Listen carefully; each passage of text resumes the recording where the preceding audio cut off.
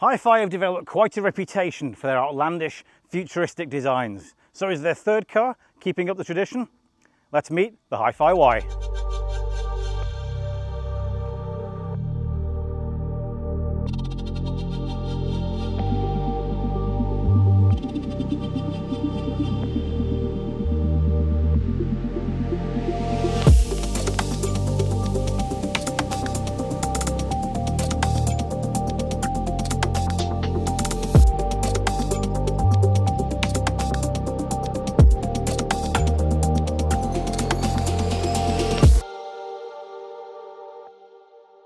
That's right, this is the HiPhi Y, the third model from this young, techy and very dynamic design-led brand. Now, of course, this model is definitely more mature than the others. You can tell that just from the colour, because of course we've got a grey here compared to the light blue and purple of the Z and the bright orange that we had of the HiPhi X, but it has maintained some of those family features, including the full-width daytime running light. Of course, these ISD LEDs down here that allow you to show custom icons and little dancing graphics and things like that. We've also got the same two-tone look, so we've got the light grey across the top here, got dark grey down there, you can get purple down there as well, and of course the trademark butterfly doors as well here at the back, with the roof lifting up there and the door opening here as well. That's very cool, although you'll notice that instead of having the suicide doors of the previous two models, we have got a more conventional setup this time. Now all the doors are electric, including the front ones as well. They've got sensors here under the window and at the bottom there to make sure they don't open into other obstacles. So very, very techy. Now, we also have 21-inch alloys here down at the front. That means that we have the performance version, which is twin motors. We'll talk about those later. We've also got up here a 128-line HiPhi LiDAR system to support the ADAS functions of this car. That will look 180 meters into the distance to try and keep this car safe. Very, very cool from the front. Let's go and check out the back. Coming towards the rear, I'm going to stop at the rear axle because, like on all the other HiPhis, we also get rear wheel steering on this car as well, up to 5.4 degrees. So at high speed, these will turn the same direction as the front wheels to almost crab across the lanes for better stability. And at slow speeds, they'll turn in opposition to the front wheels to give you a turning radius of just 5.6 meters. Very useful to have in the city. And here at the back, we definitely have a more conventional look than the Z and the X, certainly sort of more traditional. We do still get an enormous rear spoiler, no rear wiper because they channel high-speed air under here to try and clear the rear window instead. We also get cameras up here because we get the same digital rear view mirror as in other HiPhi models. And of course, we get a full-width daytime running light, because we always do on Chinese cars, with a very attractive Y sort of dolphin tail there on the end. What I particularly like are these little wire details in here, like interwoven wires. They are very attractive up close.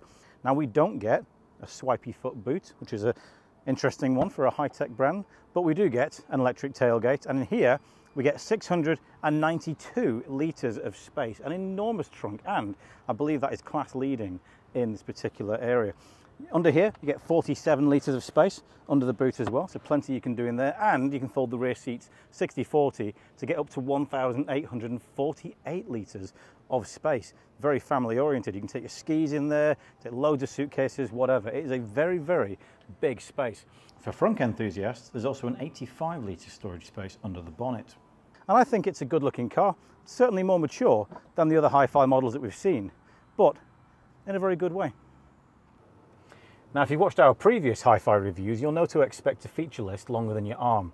Actually, longer than two arms. They certainly pack a lot of technology into these cars, and this one is no exception. So strap in, we've got a lot to cover.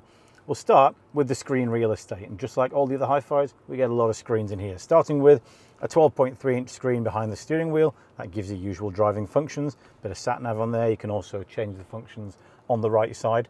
That's supported by a 22.9-inch heads-up display there that is very bright, very large, and very useful as well. In future, you'll also be able to move your maps onto that heads-up display as well, and it's the largest in its class. As well as that, you get, as I mentioned earlier, the 9.2-inch rear view camera up here, which is very clear. And in the middle here, we get a 17-inch portrait-style screen, much like that on the HiPhi X, but with one key difference. If we swipe from the side here, click on HiPhi Bot, we can adjust the angle of this screen by 25 degrees. So not quite the three-way adjustment that you had on the HiPhi Z, but you can adjust it for pitch so that you can try and keep the glare off the screen. This is a 3K screen and has 1000 nits of brightness, so it's certainly very bright even in any lighting. It runs on the 8155 Snapdragon processor, which sounds impressive because that's class leading, right? Well, no, because the Y actually goes one better.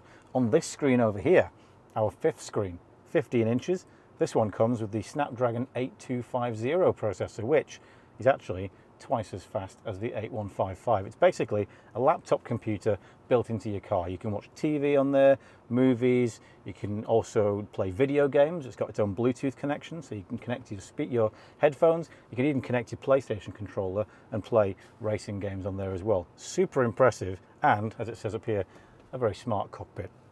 We get a sound system to match as well. 25 speakers. You'll know that HiPhi use Meridian sound system, one of the best in the world. 25 speakers, 2 of which are here in the headrest.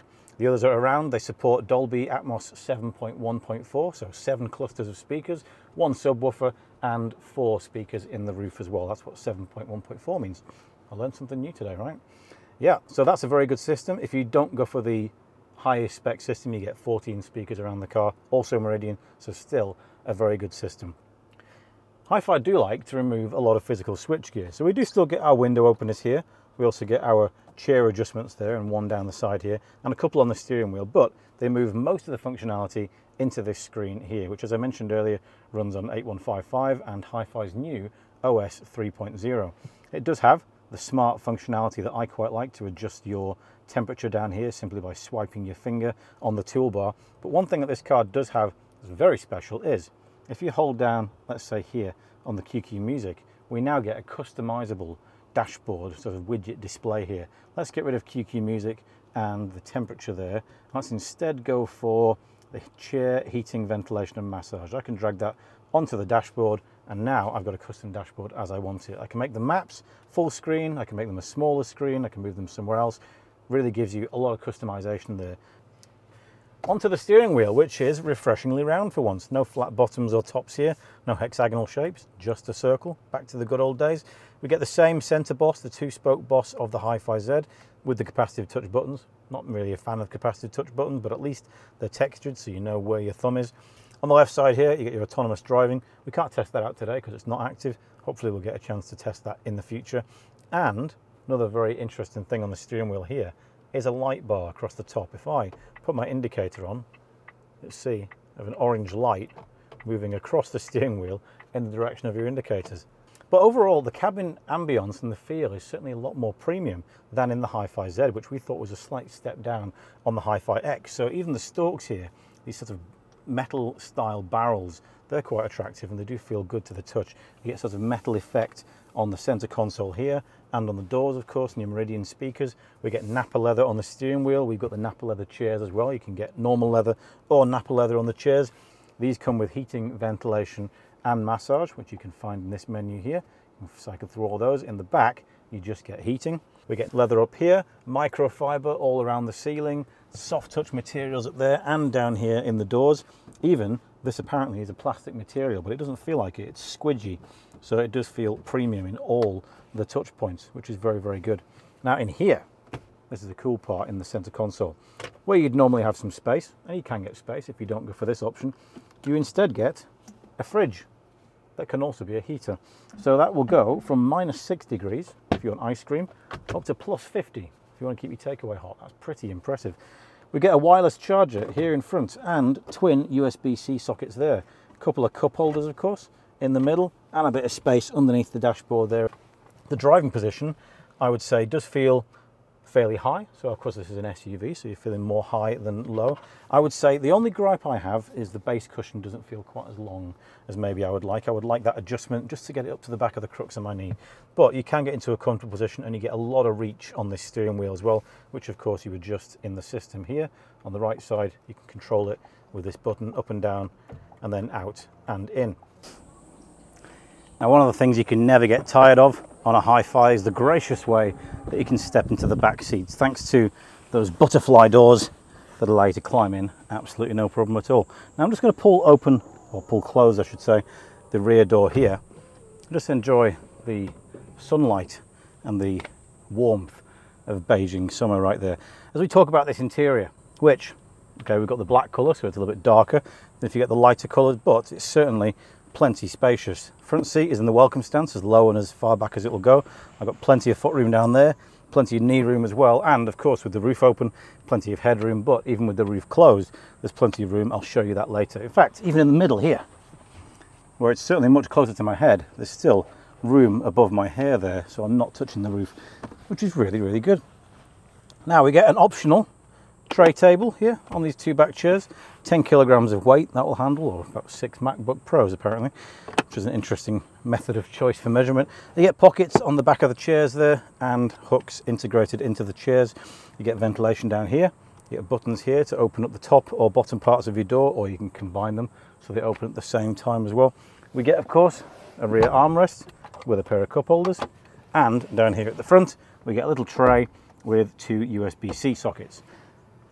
Something else that's quite interesting in the back of this car is this up here. This is called HiPhi port, and HiPhi port is probably an answer to the Li Auto screens in the back of their cars, because in here this is a multifunctional slot, essentially a glorified tripod, but you can plug in a few things. You can plug in some lights so you can do some work here in the back of the car. You can plug in a projector that points backwards and can project onto a screen outside the car, so you can watch the cinema in the back of your car, tapping in to that Chinese sort of camping idea. And then you can also plug into there a little TV screen as well, so people in the back of the car can play video games or watch TV, so entertain the kids basically. Quite a neat solution, I would say, to something that came later in the development. But no, it's overall, it's very, very spacious. Let's just bring that roof down so you can see how much headroom I have. See, look at that. Plenty of headroom there. Got a window above my head, window above this side here, and a window across the front 2 seats. Overall, particularly spacious. 51.6 centimetre cushion here, I believe, as well, so actually plenty of support under my thighs.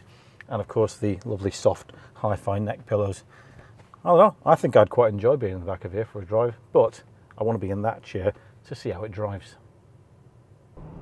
Climbing behind the wheel of the HiPhi Y, it's very easy to fall into the same mindset that you would have driving the HiPhi Z, in feeling that you're in some kind of sports car from the future. But the two cars are set up very, very differently. Whilst the HiPhi Z is certainly much more sport oriented and certainly a little bit more dynamic in that respect, the HiPhi Y is immediately more geared towards comfort, and you feel that as soon as you take hold of the steering wheel. It's very, very light. And I know, yeah, okay, Chinese cars always have light steering, but this feels like something else. It is fingertip light, but it's not unintuitive. I mentioned this with the HiPhi X and the HiPhi Z videos, that there is something that HiPhi do with the touch inputs, the steering, the brakes, and the acceleration on their cars that just feels just so, I think were the words that I used last time. There's just something very, very natural about them. You slip into it almost like a comfortable slipper. You know, it's just something that immediately feels natural to you. And they've got the exact same DNA here in the HiPhi Y. It just feels very, very comfortable straight from the off. Of course, light steering, not exactly a preference for us in Europe. We do like to have a little bit more feel in our steering, generally because we've got more fun roads to drive around. But if you were to take it on face value as a car that will get you from A to B with the least effort possible, the HiPhi Y is looking like a very good contender for that, based on our drive of it. It just feels very, very smooth and very, very comfortable, and very, very quiet as well. The noise dampening on this car is incredible. They've got 3M insulation all over the front motor in apparently 40 areas where it would normally be quite loud, and it's just super quiet, even under full load. Can you hear anything? Apart from a little bit of wind noise around the mirrors, that's it. It's just super silent here. It's like an opera house. It's incredible how well they've kept all the sound out of this car. It's super, super peaceful. If you don't like that, you can actually put sound effects on there. Not car sound effects like V6, V8, like in the Avatar. You get instead more kind of space age noises, something like you might find from the Jetsons or something like that kind of thing. Quite interesting sounds. But no, it is a comfortable car to drive. Performance is also pretty decent. That comes from, well, we have a twin motor version in our car. Twin motor and single motor versions both get a rear-mounted motor with 247 kilowatts and 410 Newton meters of torque, which is certainly decent performance. If you get the dual motor version, we also add an additional front-mounted motor with 124 kilowatts of power on there and 210 Newton meters of torque for a combined 371 kilowatts and 620 Newton meters of torque. So it's pretty quick. If I put it into sport mode and floor it at 50 kilometers per hour, I immediately get shoved into the back of my chair. It's absolutely rapid. Certainly not quite as rapid as other performance cars in this category that are doing that kind of thing in 3.8 seconds. It is a comfort-oriented car. We're not going to go over the top in this one, but 4.7 seconds, sorry, does still feel pretty quick. If you get the single motor versions, that will get you to 100 kilometers per hour in 6.8, 6.9 seconds, depending on your battery size. Speaking of battery sizes, you get a choice of two. In this car, you get a 76.6 kilowatt hour battery, only available on the single motor. That will get you 560 kilometers of range on the CLTC cycle. If you go for the bigger battery, that's 115 kilowatt hours, and that will get you up to 810 kilometers of range. That's over 500 miles on the single motor version, and 765 kilometers, which is still very impressive, on the dual motor version. I mean, you could effectively drive around for a whole week, possibly even two, without ever having to recharge this car. That's how impressive it is. And I believe for a full battery electric car, it's probably the best in category for this size of car. It's certainly more than you can get in a Neo ES6, which we're going to drive soon, so we'll check that out. One other thing I need to mention is, of course, the charging. You get DC fast charging on this car up to 140 kilowatts, so it's not quite as quick as some of the other cars out there, but it'll probably do about 30 to 80% in about half an hour. Don't have any official statistics for that, but it'll be adequate. I mean, given that you get a range of up to 810 kilometers, I don't think you're going to be charging this car quite as often as you might be in some other cars, so it's very impressive. As we talked about in terms of ride comfort, we get continuous damping control, which does feel very good, and actually dynamically it's not that bad either. We did get to hustle it a little bit before. Didn't feel completely out of its depth at all, didn't feel like it was wallowing around anywhere, but certainly it's soaking up all the bumps, no problem. And the four-wheel steering does help in that regard, because four-wheel steering, as I mentioned, it will crab your car, so it'll turn the wheels at the back the same direction as the front when you're at high speed, to give you more stability, and it'll turn them in opposite directions when you're at slow speed to give you a tighter turning circle. Something I'm going to show you in a second when the traffic lights go green for us. I'll show you how tight that turning circle is. Only 5.6 meters. It's very, very effective in practice. Now, in terms of our autonomous driving systems, sadly we can't test them today, they're not active, but we are assisted by a whole bunch of radars and cameras and things, as well as that HiPhi LiDAR system up there.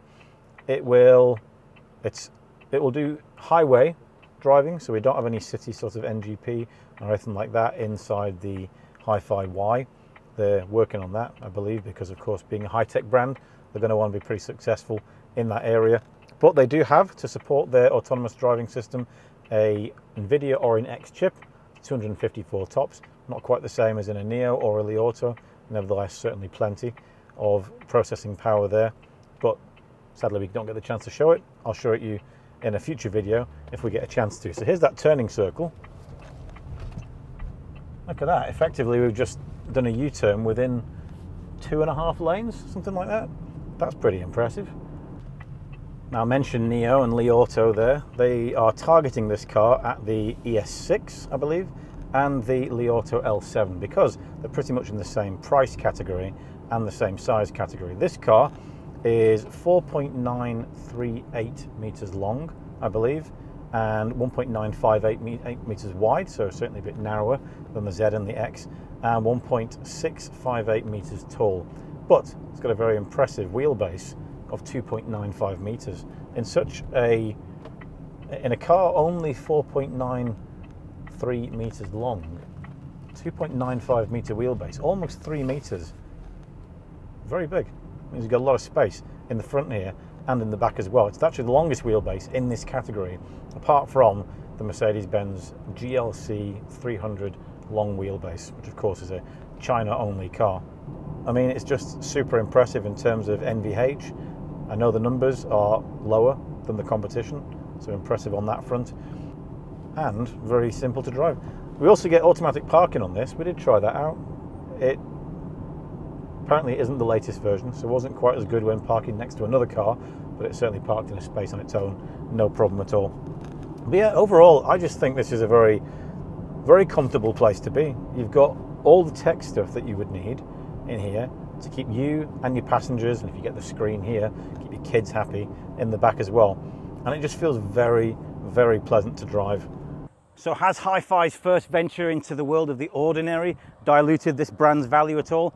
Not one bit. Whilst the HiPhi Y may be slightly less outlandish than its brothers, the Z and the X, this car is still packed full of high tech and gadgetry inside. Honestly, probably a little bit more than it needs to at times, but it does set this car out from the competition and does HiPhi a lot of justice. It's also refined in a way that very, very few other cars are. It's enormously practical, and if the Europeans were not taking Chinese cars seriously before, this car demonstrates every single reason why they should be. The Chinese are coming, and they're coming prepared. This is an excellent car, and it's going to eat your lunch if you're not careful.